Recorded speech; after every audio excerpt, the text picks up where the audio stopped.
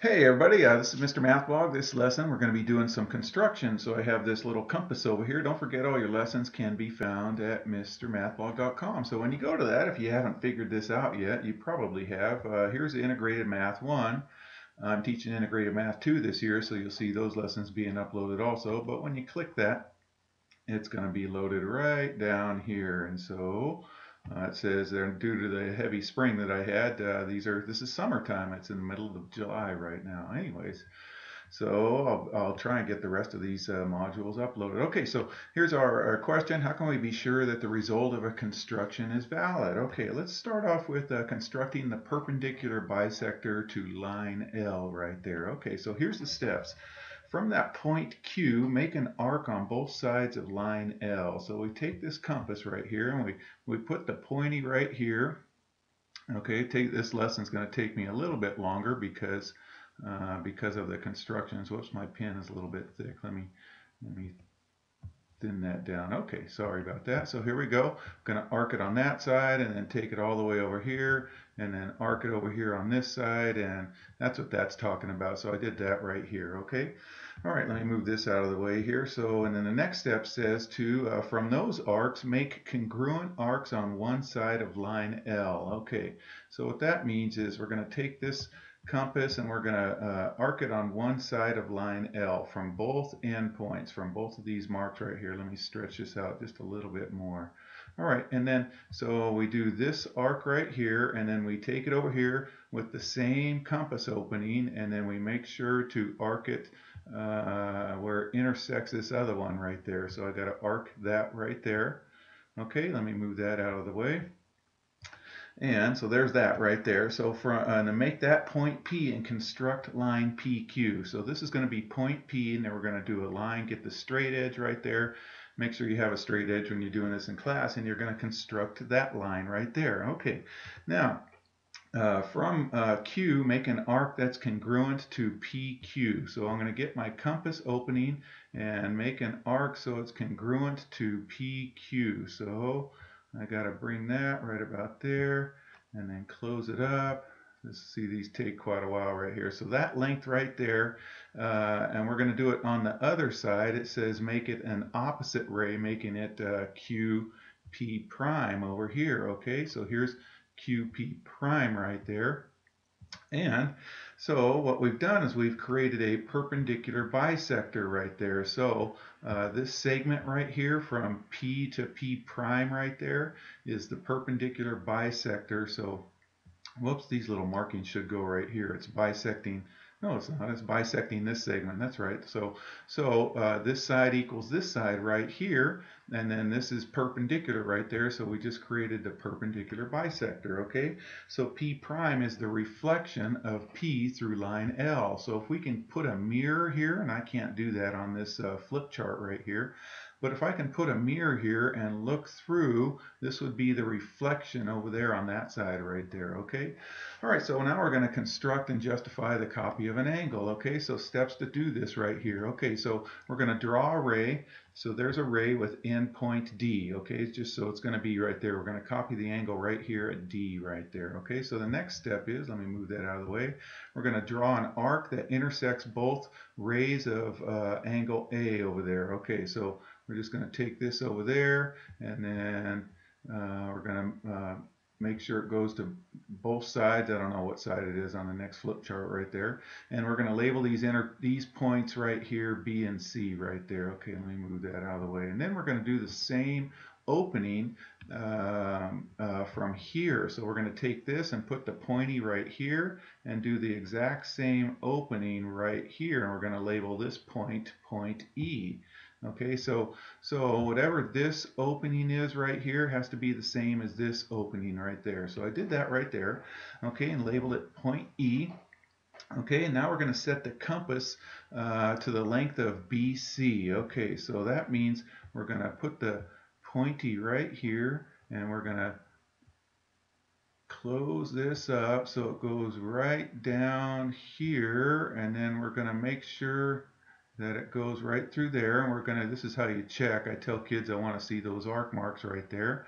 And then we're going to do the same opening down here and put the pointy at E. okay, and just do the same thing right there, okay? And then, so I did that right there.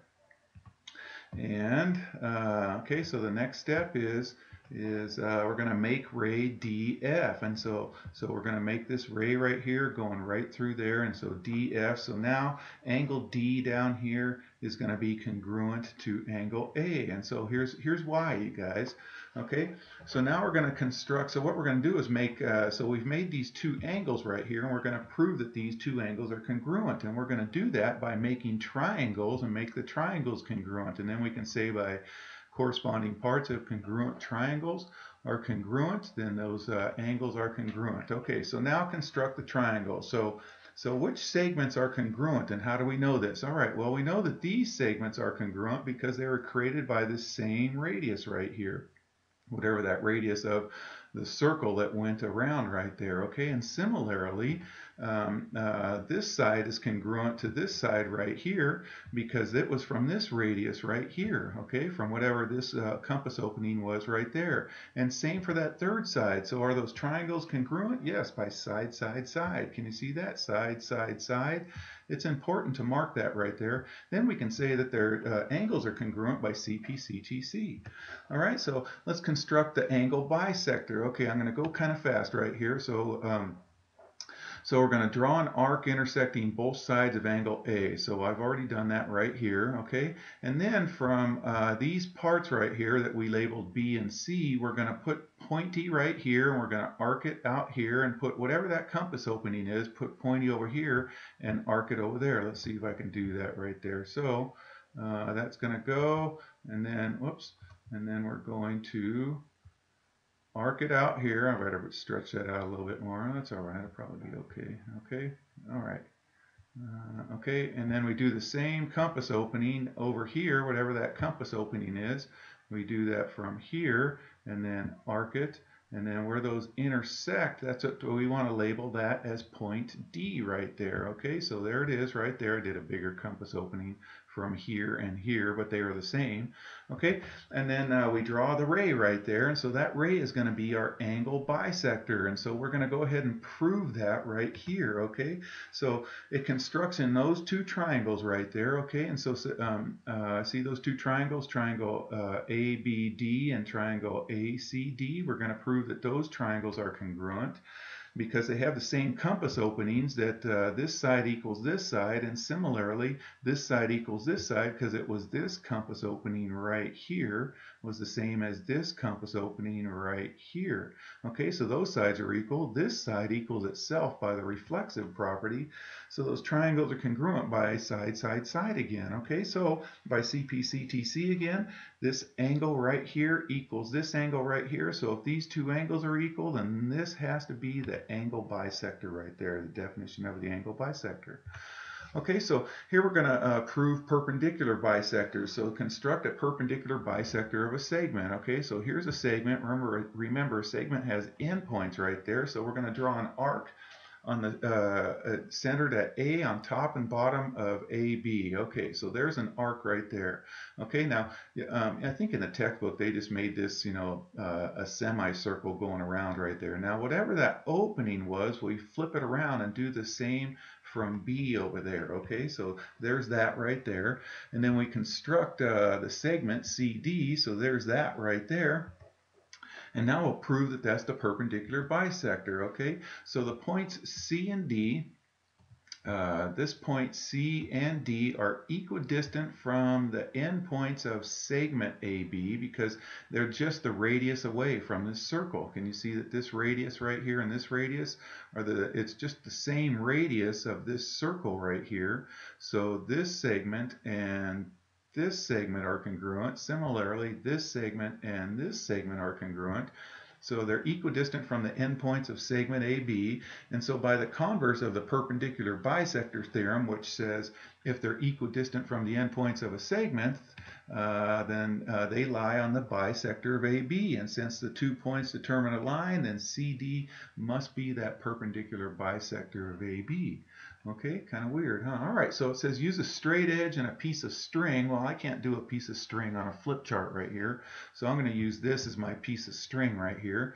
Okay, and we're going to make an equilateral triangle that has one side as AB as its length right here. Okay, so whatever your string length is, stretch it out. So pretend like your thumb is right there, and then you're going to stretch it out so your finger is nice and pulls that string straight right there, and then what you do is you pull that and put a piece of put a pencil in your string, and then you arc it right up here, make sure it's nice and straight, and then you do the same over here, same radius of the circle right here, and then nice and straight string, and you do that, and it says we're going to label that right there. Okay, so stretch the string to the length of AB and make an arc above on both sides of A and B, and we're going to call it C. Okay, so there it is right there.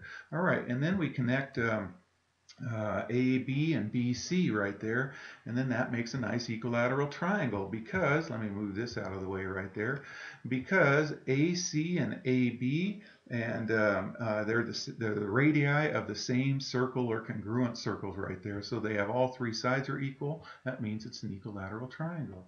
All right, kind of a tricky lesson, you guys. If you're in my class, that would be your assignment right there. Take care.